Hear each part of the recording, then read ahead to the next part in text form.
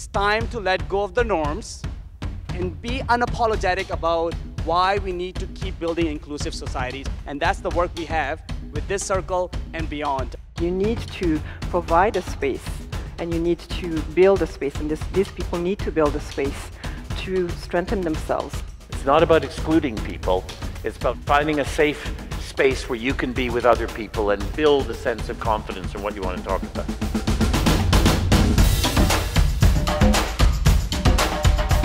It is the ability to live with the difference. And that's one of the underlying meanings of diversity, is that there is difference.